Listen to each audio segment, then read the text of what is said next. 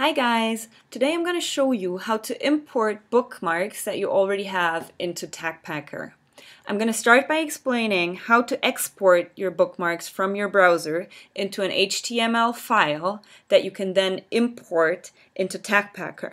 I will also show you a couple of tips and tricks regarding that and how to delete a number of links at once in case you don't want to keep them on your profile after all. So how do you start? I've made two sample folders here. I collected a bunch of recipes and I have also collected a bunch of links on blogging that I want to import into my Tagpacker PR account here. First, I'm going to export the HTML file. I'm going to click on the browser menu.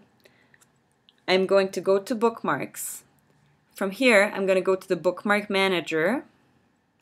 And then I'm looking at this little Organize drop-down menu here. And I'm going to go down until I find Export Bookmarks to HTML file. So that's going to export both my recipes and my blogging links. I'm going to export it now. This is the file that it's going to give me. I can rename it if I want to. And I want to save it on my desktop and save. So now you've completed the first step. Now, how do I import them into my Tagpacker profile? For that, you go onto the very similar looking Tagpacker menu here and select Import.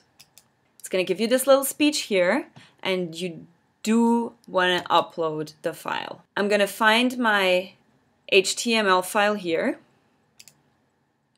and upload it. Tagpacker will tell you that the import was successful.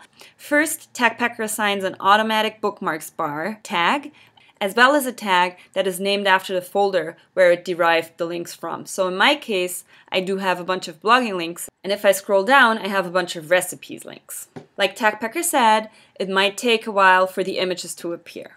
One thing you might want to do when we're looking at the recipe tag here, for example, you notice that if in the future you would like to sort your recipes, rather than calling it recipes, you're actually looking at a singular recipe, right? So if you want, you can rename that tag and call it recipe, and then actually move it into your link type pack or tag pack, okay? Another thing you might have noticed is that as soon as you select a tag, you will get this little menu here. And that is actually very interesting. In case you made a mistake, you can not only untag these links, you could also delete them altogether or tag these links with another tag that you might find suitable. Another thing you might be interested to know is that if you import files from other services like Delicious, all the tags will remain intact, okay?